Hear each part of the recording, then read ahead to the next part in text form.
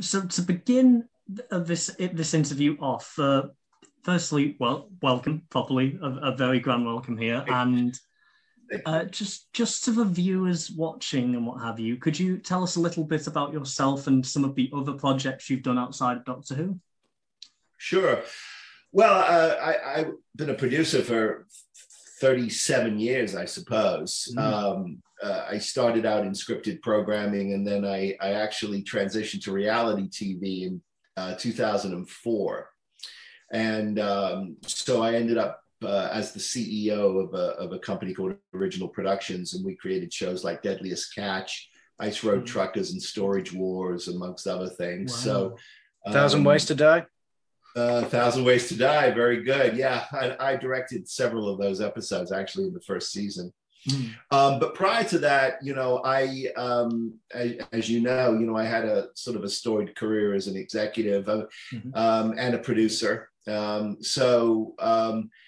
Since then, I've slowed down a little bit, but for personal reasons that I don't really want to get into. But suffice it to say, in the last couple of years, I've sort of slowed down. I am developing a show for Discovery right now, and I'm writing a screenplay that was commissioned that unfortunately I can't talk about, but so that's what I'm currently doing. I'm sort of doing a lot of writing and some developing, but mostly I'm also enjoying myself in semi-retirement, to be honest with you. I have a YouTube channel called Sprueverse. That's Sprueverse, Sprueverse, and that's on YouTube. And I build models, and so I've been really enjoying myself doing that. And I do a shameless plug for it. There is a couple of couple of episodes in which I build a Dalek. And I build a Dalek and I build Davros, and I talk a little bit about the Doctor Who production there. And so that's really what I'm doing, and then just sort of enjoying myself, really. Great to hear. What kind of Dalek? Yeah. What kind of Dalek is it? It was the MK3 from the Peter Cushing movie. Right.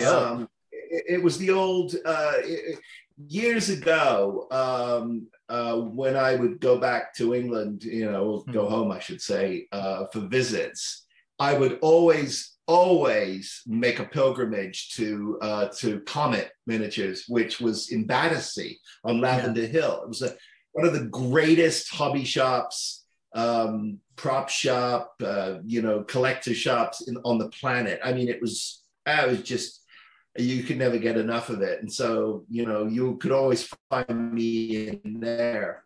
Oh yeah. And they had a line of hobby kits, very crude, but I had one for years and years and years of the Dalek. And then there was another company called Savans that also made some crude things. But I built both versions. I built an MK3, and I also built Davros on the channel. That's amazing. Yeah, I'll be sure to leave a link in the description for that. So when this goes out, thank you. Design, isn't it? Yeah. Yes. Shameless plug for my hobby.